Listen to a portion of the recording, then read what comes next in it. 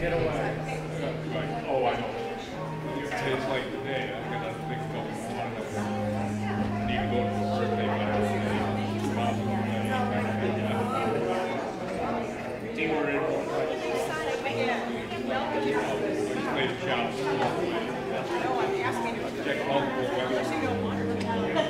Yeah, so I can take the truck.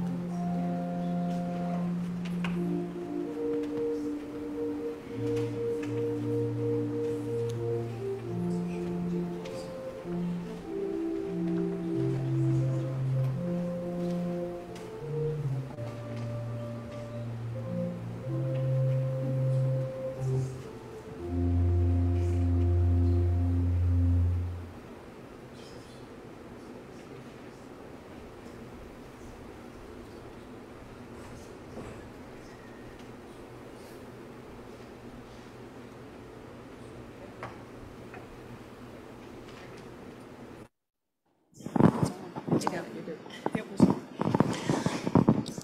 morning, everybody. We're going to start today with prayers and concerns, or prayers of the people. Does anybody have any prayers or concerns they would like to share? I had asked for prayers on the prayer chain for my sister-in-law. She had a partial hip replacement yesterday, and my brother said she's well enough to complain and joke today. So things are looking up. Lord, hear our prayers. Yevi? I'm just asking for continued prayers for Darren, my son's best friend. He's with cancer. He's not doing great. Thank you. Lord, hear our prayers.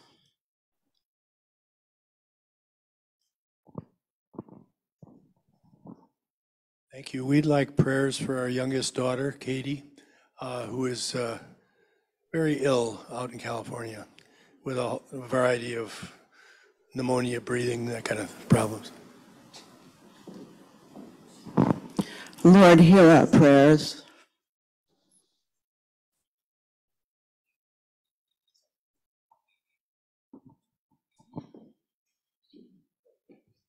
Okay, mine is a celebration, two of them, actually.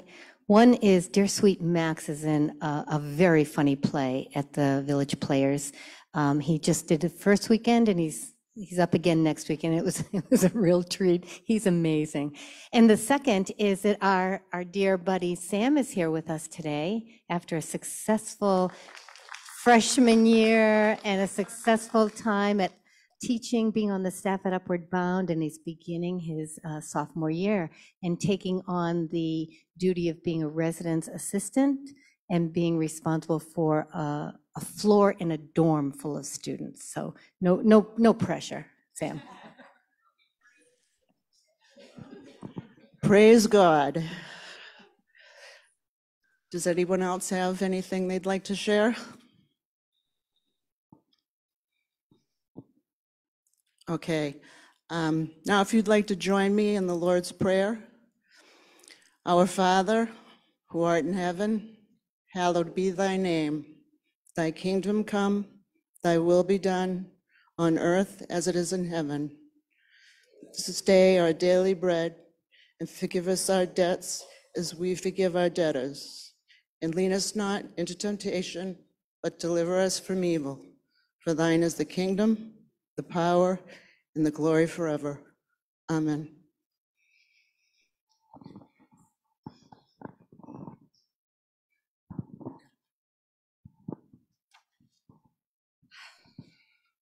Good morning, everyone. Thank you for people who are old timers here and some timers here and brand new here. Welcome, welcome.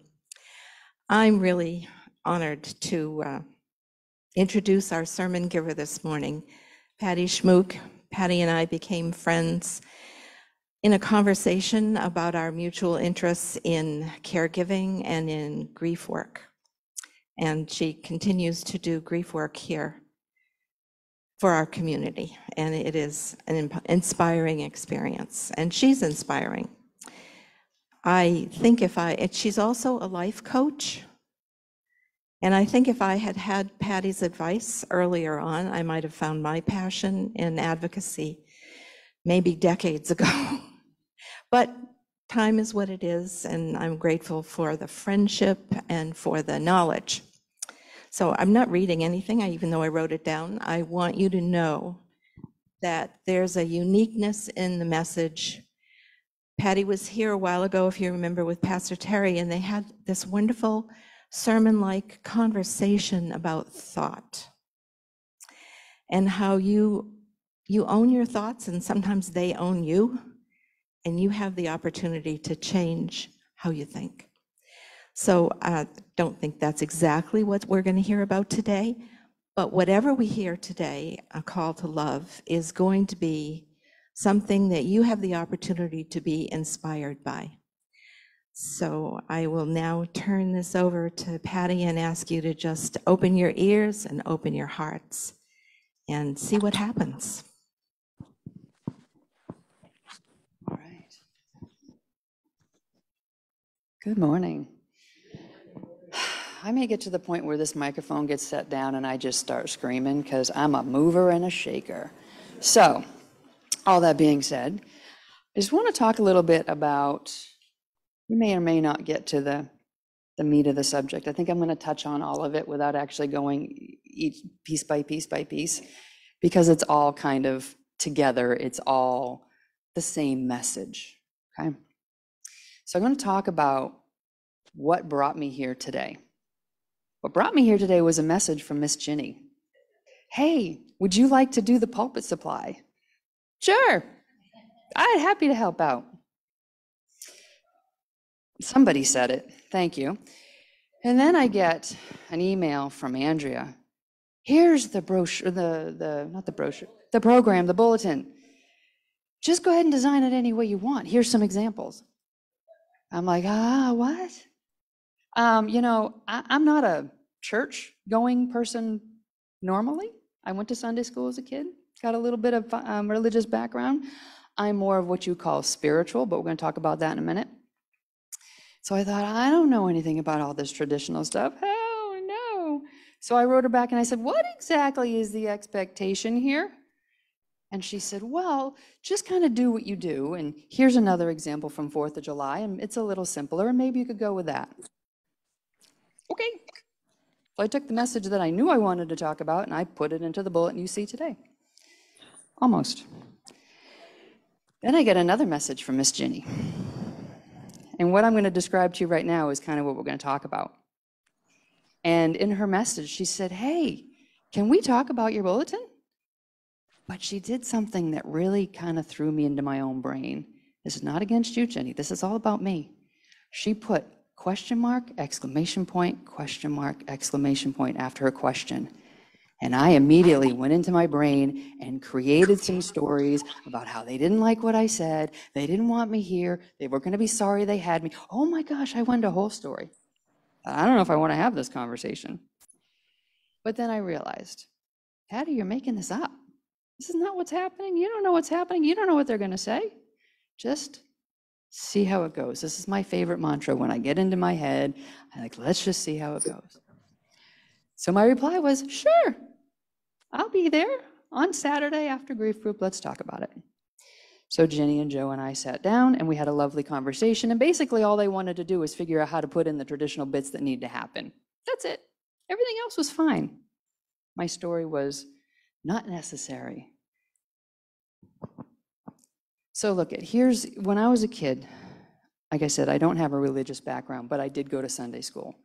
And one of the things I can remember them saying is God made man, woman, in his own image. So to me, that meant humanoid, much like the Greeks and the Romans made their gods humanoid. Yeah, so I thought it was all about how we look. I thought this was about a mystical man in the sky who got to decide and to judge who is good and who is bad and what is right and what is wrong. After my son died, I had no use for that concept anymore. None. That guy, I got no use for him.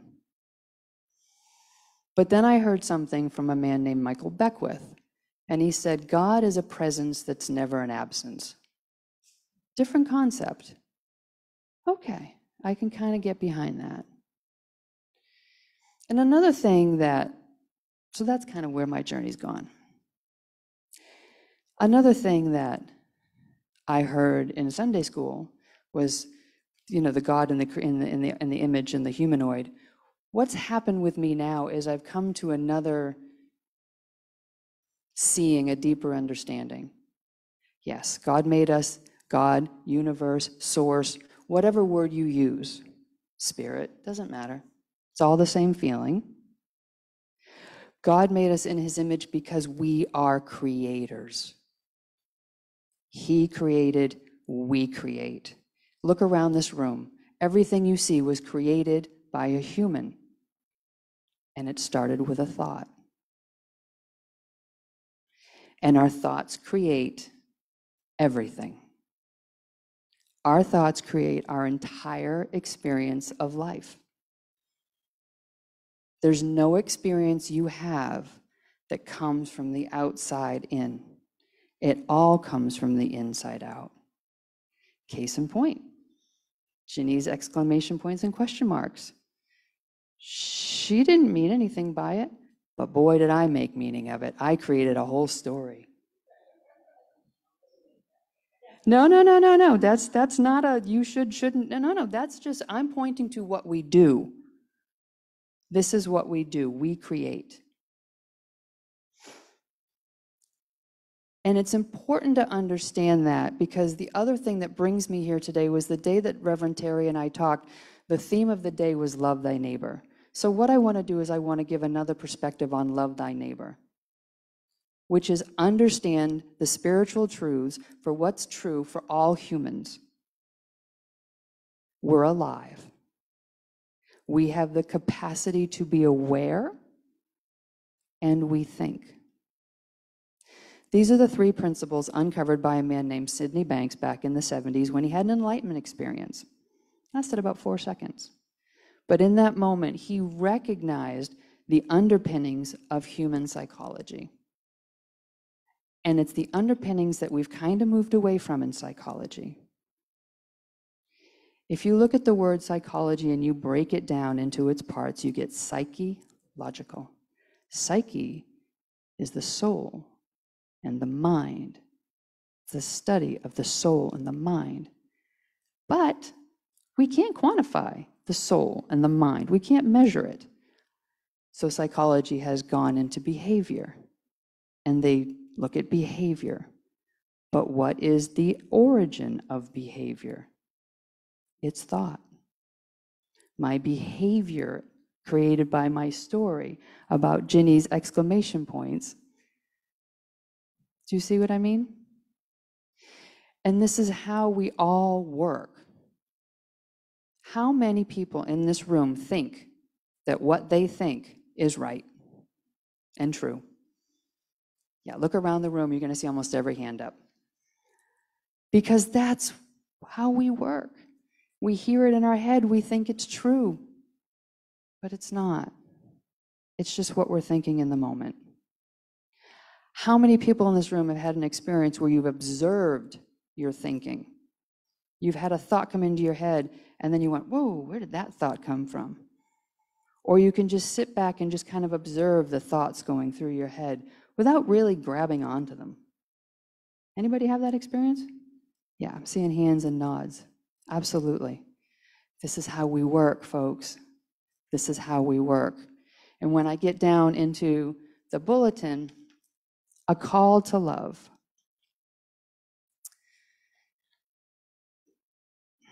Everything we do is either love or a call to love. This is from a book called A Course in Miracles. I have not read this book myself, but one of my teachers quotes this quite often.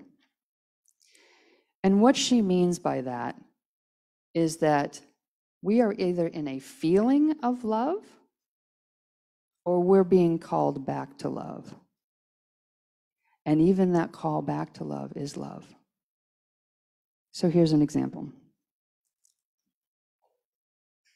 Because we think, and because we have the capacity to be aware of our thinking, every emotion that we feel in our body is being created by what we think in the moment. And when we feel so-called negative feelings, jealousy, anger, hate, rage, those are all a call back to love. All our emotions are telling us is the state of mind that we're in and the quality of our thinking in the moment. When I got that at a deeper level, I can, not always and not immediately, look at people who are angry and realize they're not angry at me. They're not even angry at the world. They're just having thinking right now that's causing them pain. And I can feel compassion for them for that reason. Because you know what? Me too. Me too. That guy on the road can cut me off and I can start swearing and yelling. And didn't he see me there? And other times I can get cut off and think, oh, geez, I hope they don't have an emergency. Same situation. I got cut off. Different reactions. Why? Different states of mind, different thinking.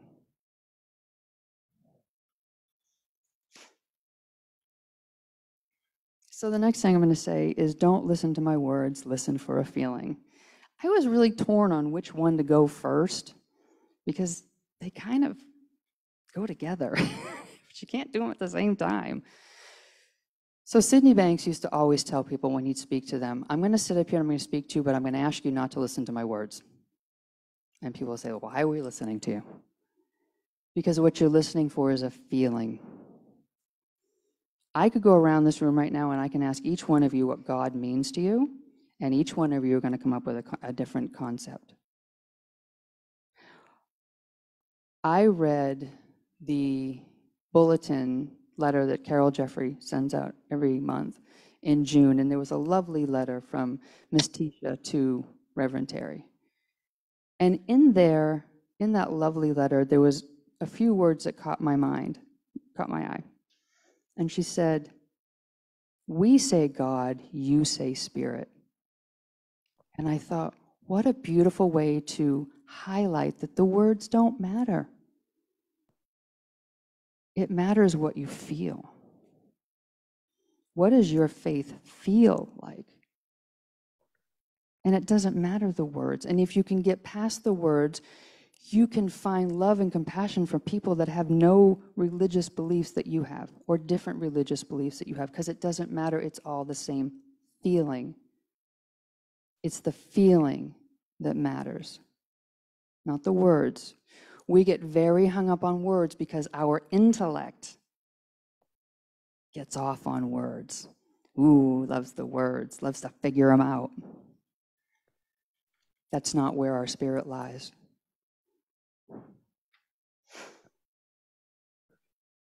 So then we get down to, we are all the same electricity lighting up different bulbs. That quote came from a show called The Kaminsky Method, starring Michael Douglas. He's an acting coach, and he's up there talking to his people, and he said, look, we're all the same energy lighting up different bulbs. In my world, we have a different metaphor. That metaphor is ocean. We are all made of ocean. We're just different waves. We are all the same at our core. We are all alive. We are all aware, and we all think we are exactly the same at our core. We look different. We have different hairstyles and different skin colors and different eye colors, and we have different religions and different backgrounds. Those are the waves. But they're not what we are underneath. Paying attention to what we are underneath is where we find connection and love and compassion. But seeing it within yourself first matters. And boy, have I learned this firsthand.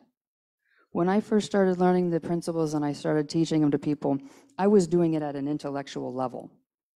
I'm just giving you information because this is how we are conditioned to take information and apply it. Take information and apply it. Learn your times tables and take the test, right? Nothing wrong with that.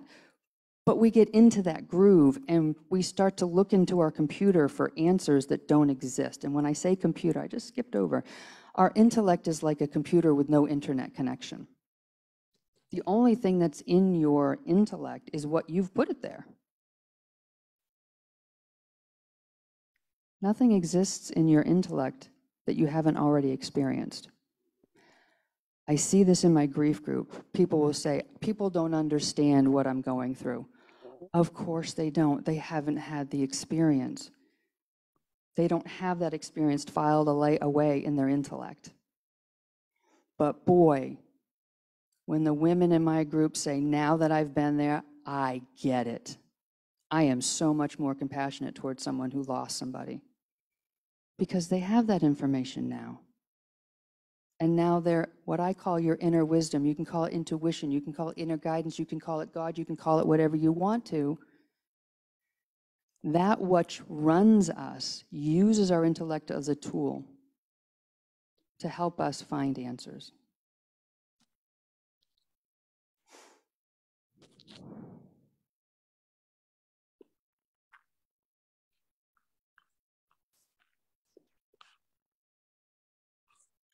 We're afraid of the unknown. We don't like the unknown. Unknown bad. Which is why we go up into our minds and we create stories. And we all do it. And we all experience those stories in our bodies as emotions. Our emotions are always guiding us toward the quality of thinking we're having. When I tell somebody, someone says, I have panic attacks, and I say, that is awesome. They're like, what? Why would a panic attack be awesome? Because a panic attack is an invitation back to love. A panic attack is just simply telling you that you're overusing your thinking. That's it. That's all it is. People get very wound up about the words. I have anxiety. I have depression. What they don't see is underneath it's all thought. Meaning, the feelings that you're feeling in your body are being created by the thoughts that you have in the moment. And it's true for everyone. Now, some of you will hear me say this and you will dismiss it, and I get it.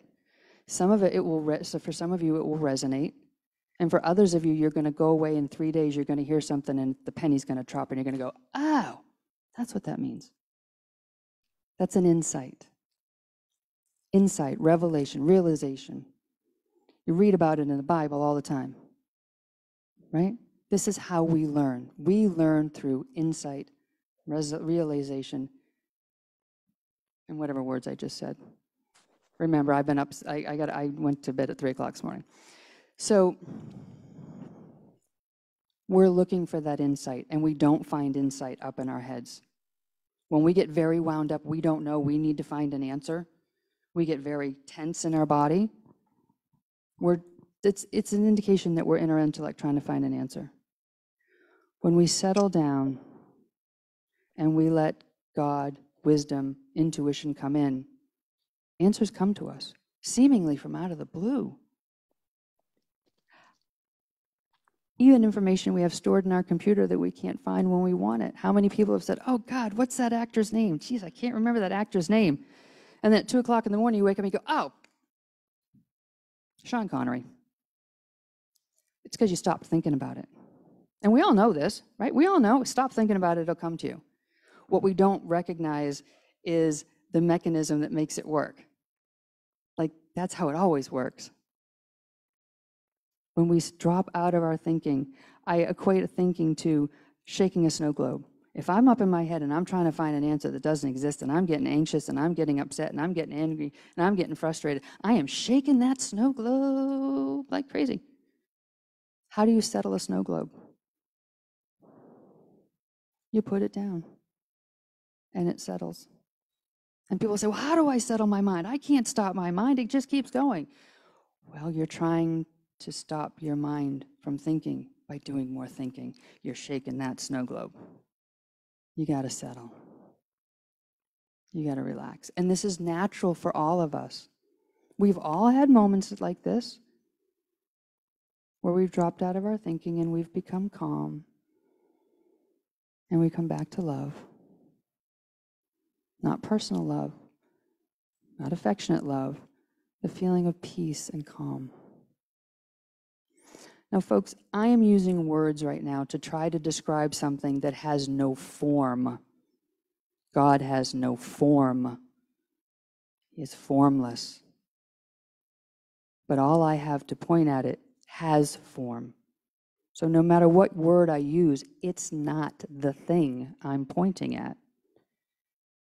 The only way it can be realized is from within. You can only realize it from within.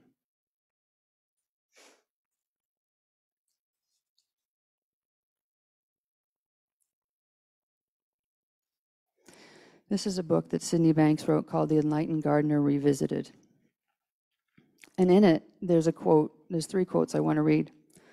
One is, true wisdom is not discovered, but uncovered.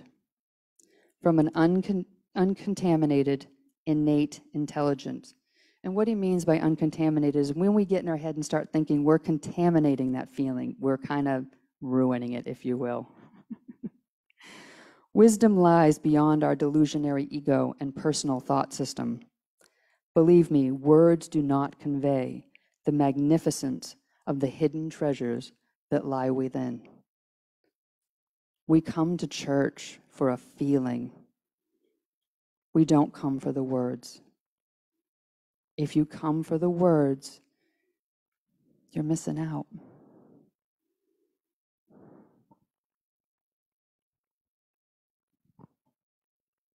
Here's another quote.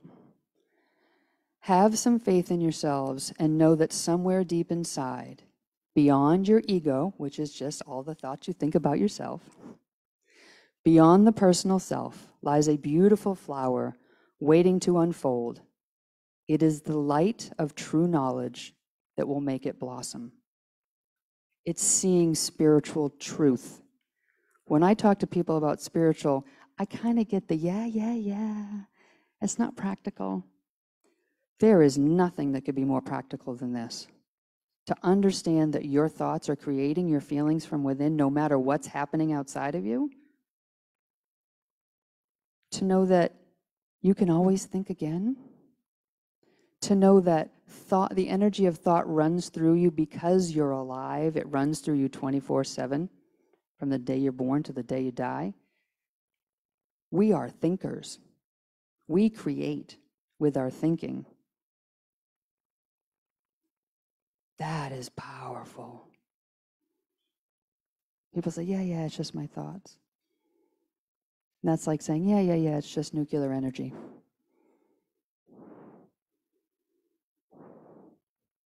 Everybody has within them mental health, mental well-being, but it gets covered up by all our thinking. In the self-help world, you'll hear something called limiting beliefs. We have limiting beliefs. Well, a belief is just a thought. Think of a lamp that's on, but it's covered up by a bunch of veils. Seems kind of dark. Imagine those veils are your thinking. Start peeling away the veils, and what happens? The light seems to get brighter. Well, the light was always bright. It's just it was covered up by your thinking. And when you see that for yourself, it changes your life. You're still going to get caught up in your thinking, but it's going to last much less. It's going to be much shorter. I've had people say, very recently, someone said to me, I used to get stuck in my thoughts for weeks. Now it's minutes or hours. That's a beautiful thing. This is the potential that we have by recognizing what's spiritually true for all of us. Because when we recognize it in ourselves, we recognize it in others. And that is a completely different take on love thy neighbor, folks.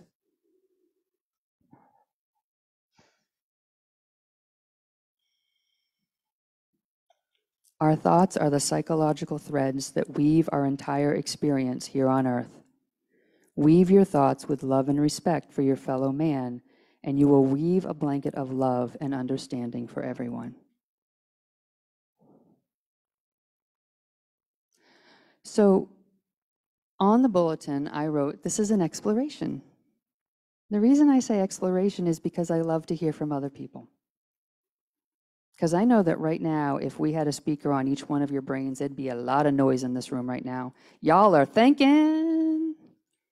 You're either thinking, I'm crazy, or you're thinking, yeah, I get it, or you're thinking, okay, I don't get it, or something else.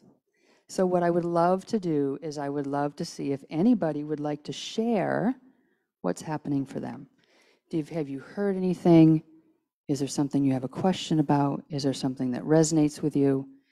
And I encourage you to speak, because when you're in a group, and I find this in my grief group, and I do a group on Wednesday evenings too on Zoom, I find that when people speak, other people hear something that resonates with them. What I'm saying may not resonate for you, but someone else might. So, anybody have anything they'd like to share? First of all, I have to say, the last time I was here, Dave was the first one to have something to say, and it still brings tears to my eyes what he said. So just go in there.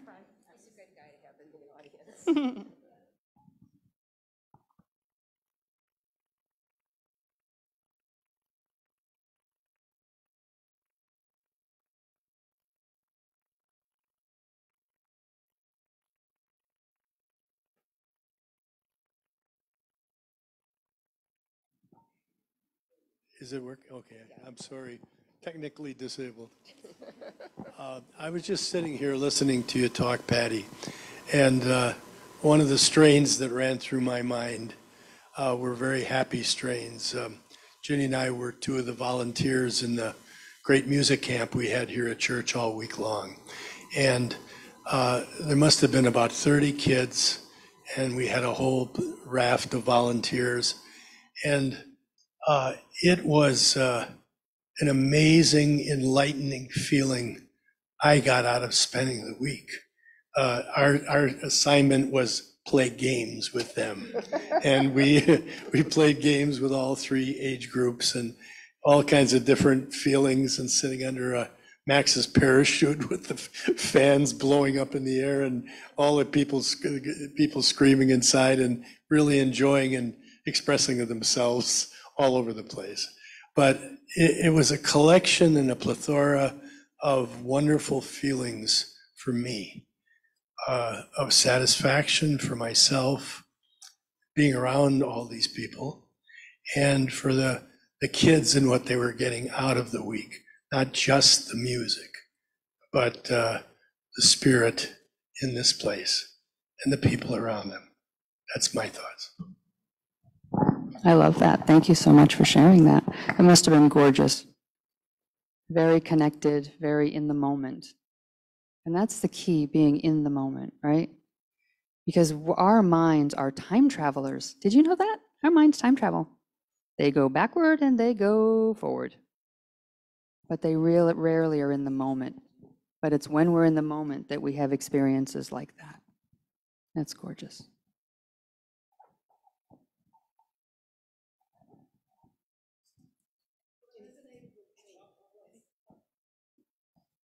Was also this week during music camp. We had planned exactly what we wanted to do during music camp. And by Tuesday, things weren't happening the way they were exactly planned. Well, no, I'm going to put it this way. They were going as planned, but they didn't work. So I didn't know what I was feeling. I was, I don't know, angry and all sorts of things in my head. Now I know what happened to me because you just said it. So I went home and I was feeling awful. And with a lot of stuff happening in my brain. And finally I said, you know what? I have to just stop thinking. And I prayed and I just got myself in a peaceful state. And I knew exactly what we needed to do. And it was not what we were doing. It was the opposite. And it was such a wonderful feeling. And I think everyone was feeling that way. Maybe other people had the same experience that day, I don't know. But when you talked about it, I said, that's what happened to me. It's always great to know what happened. But the thing is, this happens to us all the time. Someone at the bar that I worked at said, hey, you want to make God laugh? Tell him your plans. Right? Because we get into our heads and we think it's going to go like this. And again, we have time traveling brains. This is how it's going to go. Well, life doesn't work that way. Because the things we don't take into consider are other people, other people's thoughts, other people's states of mind, where other people are at, and what other people need in the moment. But I love that you said you let yourself settle, and then you knew what to do. Yes, that's it. That is it. I wish I knew this stuff when I was young. Me too. Me too. That's okay. We're learning it now. Norma?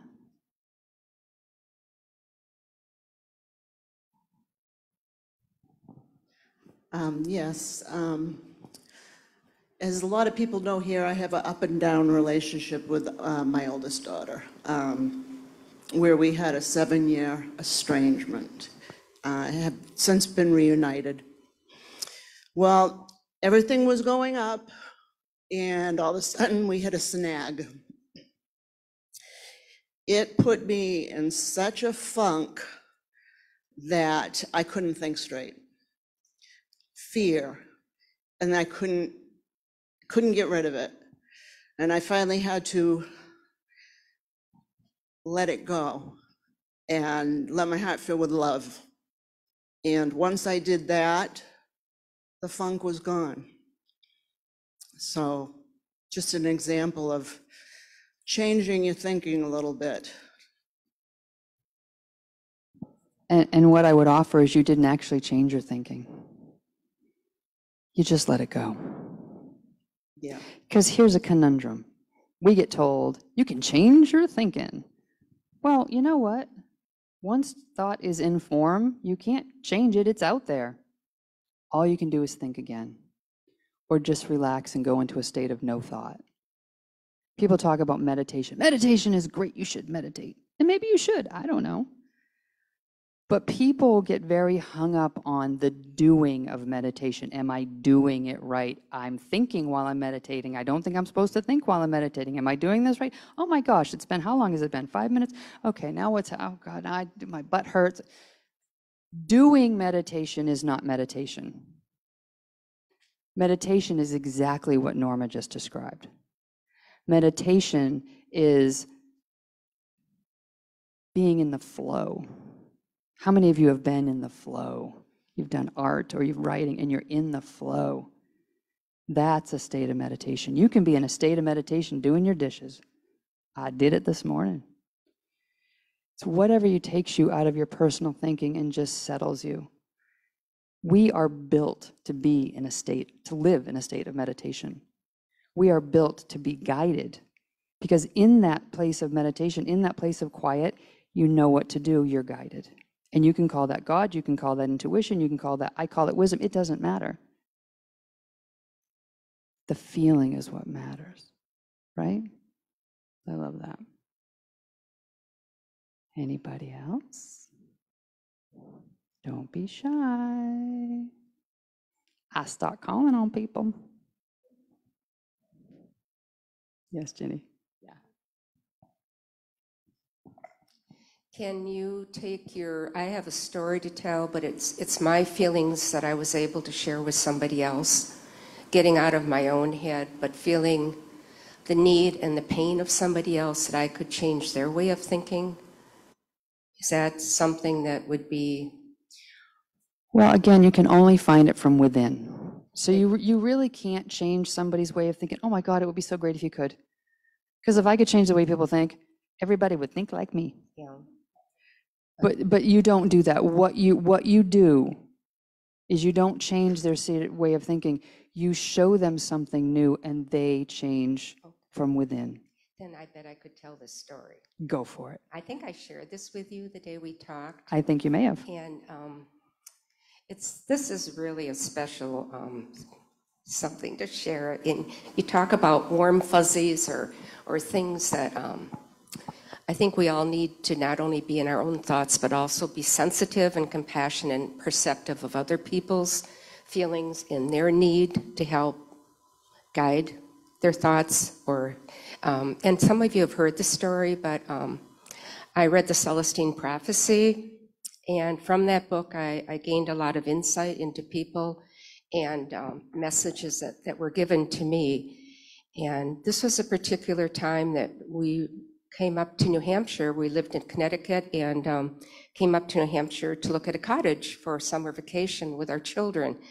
And the people we were renting from were on Bellow Lake, and I met the husband and the wife.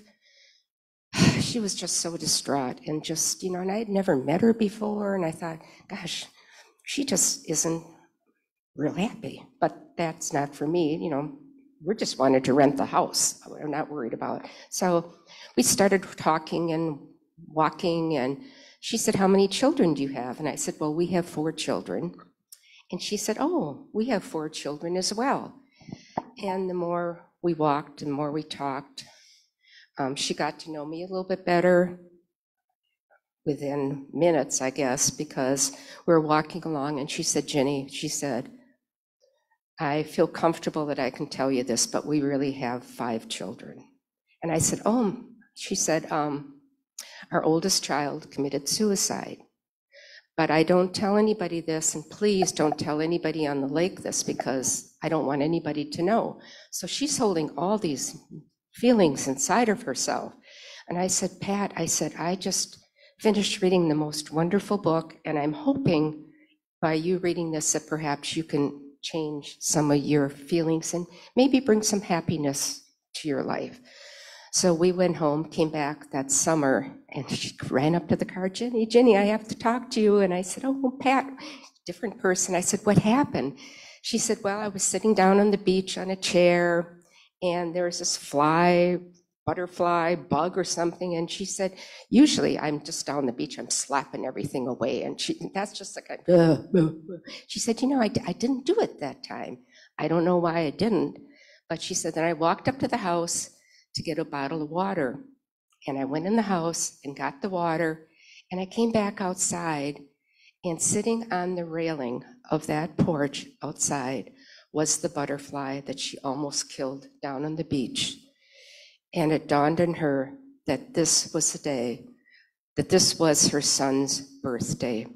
And she couldn't thank me enough, because she said this was the first communication she had had with her son since he had died. And she was just so overwhelmed and appreciative. And she said, Jenny, you've changed my life. You've changed the perspective that I have on looking at things. And so that's just how sometimes it's not just how we deal with our own thoughts, but I think many times we can help other people in a crisis work through some of the things that they need to work through. And it's a story I'll never forget, because it changed my life as well.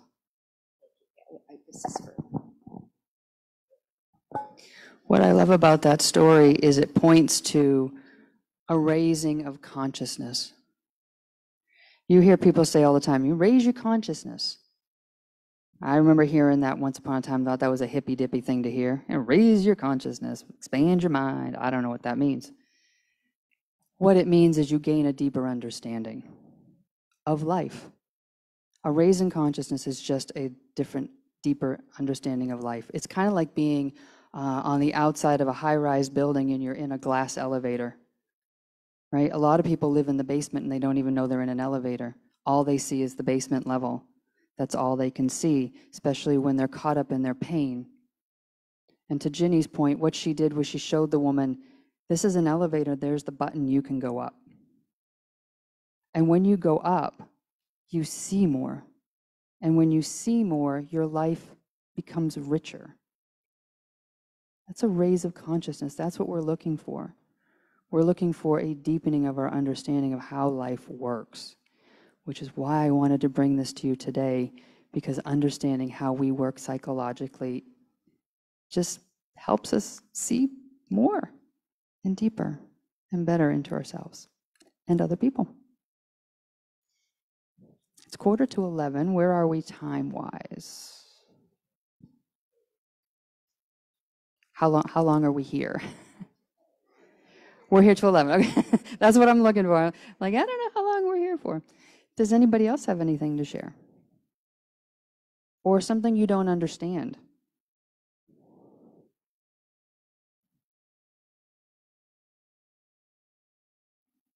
No? Okay. That's cool. What I would invite you to do is just kind of let all of this settle and just start to kind of notice it within yourself and start to notice those moments when you're really caught up in your thinking.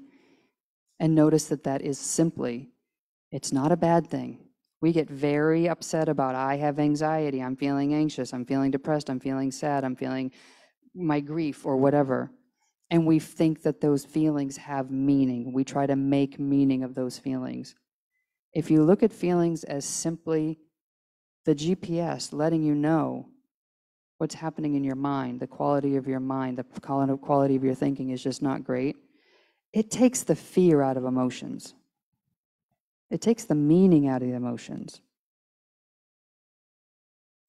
And one thing Cindy Banks said, if the one thing that people could do is not be afraid of their experience, that alone would change the world. We're very afraid of our experience and we don't recognize that we are made in God's image as creators. We are the creators. We are the thinkers. We are creating our experience every minute of our day. So I don't know what happens next, but thank you very much.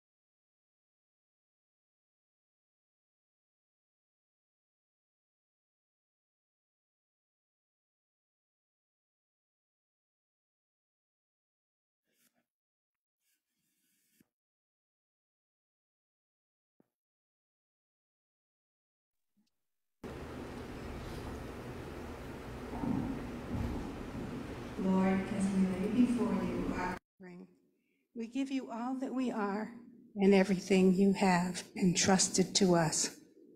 Come bless these gifts for the sake of your kingdom and glory. Amen.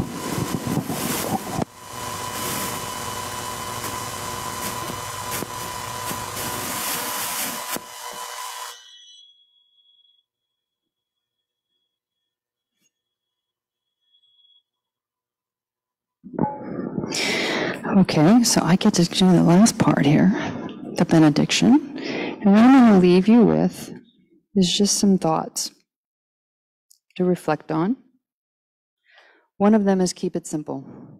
As Sydney Banks said, if it's complicated, it's the intellect. If it's simple, it's the spirit. Look within. Always look within for the answers.